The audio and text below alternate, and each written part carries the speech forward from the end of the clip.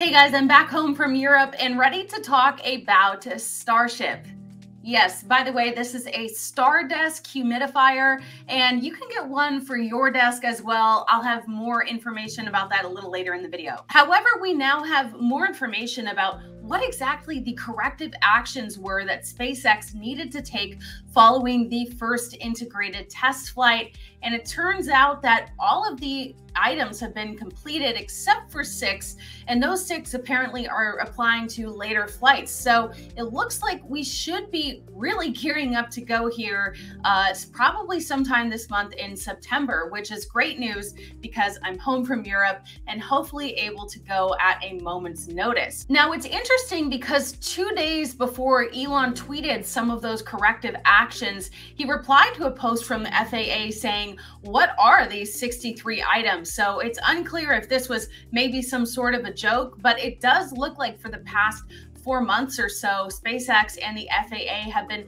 working closely together behind the scenes to implement those changes needed so that Starship can get up and running as soon as possible. So like I said, about 2 days after Elon said, "What exactly are these items?" he dropped these screenshots showing some of those abbreviated descriptions of what exactly they had to do. So let's go through a few of them. Some of those items included everything from booster leak mitigation to Raptor leak mitigation, collateral damage from fire, booster reliability improvement, and more. And these could be small items like welding certain alignment bolt holes shut, adding a safety cable to certain fluid lines on high-risk locations. But some of the items seemed a little bit more involved, like adding 90+ cameras to detect leakage during operations. This is part of the booster leak mitigation. And check this out, SpaceX was required to increase fire suppression capacity by 15 times. This is for the aft end cavity environment failure. So to summarize, the FAA has finally completed their mishap investigation report,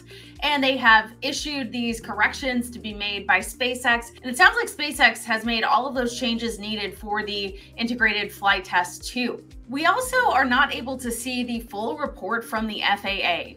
That's because it contains proprietary and export-controlled information. The report found multiple root causes for the mishap but did not identify any of them. In a separate statement, SpaceX said the leaking propellant in the aft end of the Super Heavy booster created fires that severed connections with the primary flight computer. And this led to a loss of communications to the majority of the booster engines and ultimately control of the vehicle. So most of these corrective actions included redesigns of vehicle hardware to prevent leaks and fires, redesigning the launch pad to increase its robustness, incorporation of additional reviews in the design process, additional analysis and testing of safety critical systems and components, including the autonomous flight safety system, and the application of additional change control practices. SpaceX also has added leak mitigations to the booster and improved testing, along with a significantly expanded fire suppression system in the booster's engine bay. SpaceX has also improved the reliability of the autonomous flight termination system, which took longer to operate than expected back on 4/20 during their first launch. It's important to note that just because the FAA completed their investigation, they still have yet to give that green light for a second test flight. The original Starship launch license only covered a single flight, so now we're waiting for a new license.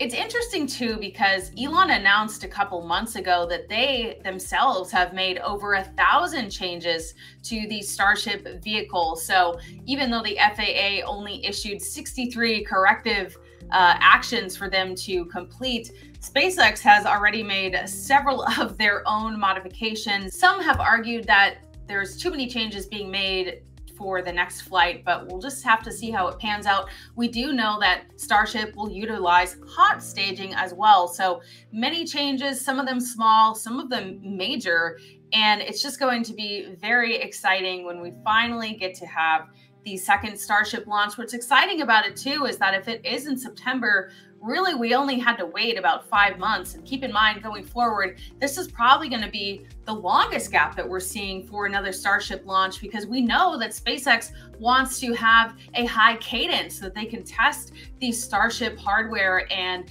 the flight programs so that we can get this going in order to get to Mars. Okay, so now back to my new little fancy toy. I'm going to plug it into my computer. It has a USB-C cable that I can use right with my MacBook Pro. I press the button, which, by the way, I assembled this myself. And it's 18 pieces. At first, I'll admit, I thought it was a little bit daunting, but the video provided is very straightforward, and I was able to do this in one take, and I did it during a live stream. So how hard can it really be? But this is what we are looking at here. I guess I could just do this now. I had someone reach out to me. I don't know, maybe this is a bad idea to do it now. I had someone reach out to me. As many of you know, sometimes people reach out to me with different products or different interesting things. So I have not actually set this up yet, but this is a Starship model that apparently vents. It's a humidifier, but it vents and it really looks like the real thing. So I'm just gonna open it while we're doing this, because why not? Alrighty, I might need to like focus on this, guys. I don't know if I can multitask here. This seems a little bit involved. However, once I know how hard it is to set up, I will let you know if I recommend it. Okay. Oh, it fit. So this is where we're at so far. So we're working on the base. Oh, wow.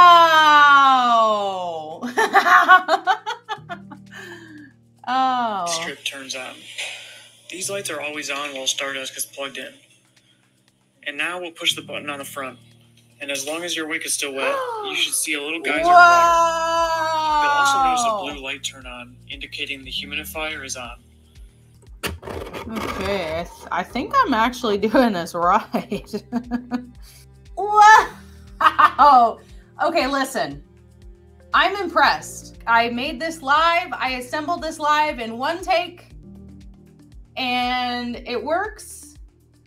So it wasn't that hard, folks. We have the tank farm. I mean, clearly this is a great depiction, representation of what we see down at Starbase. So if you guys are interested in this, I will link this in the description. Also keep in mind, if you have a 3D printer and you want to mess with actually printing this yourself, they offer that as well. So thank you to Stardesk for sending this to me. I know that Marcus House has one of these, and I just think it's one of the cooler props that I have received. I have some 3D printed models, which are also really cool, but I like that this has venting and it's interactive and it looks pretty dang realistic. So again, there's just a quick Starship update for you. I was obviously gone in Europe for over 2 weeks, 16 days that I was out of the country. So getting adjusted back here at home, and it was a lovely trip. I spent a lot of time in Spain and Italy. It was my first time to both of those countries.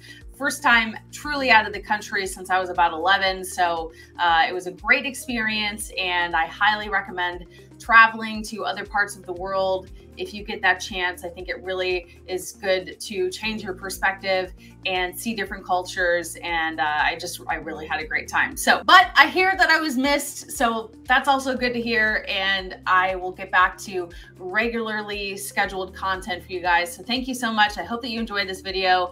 If you haven't already subscribed to Ellie in Space, please make sure to do so. It's completely free.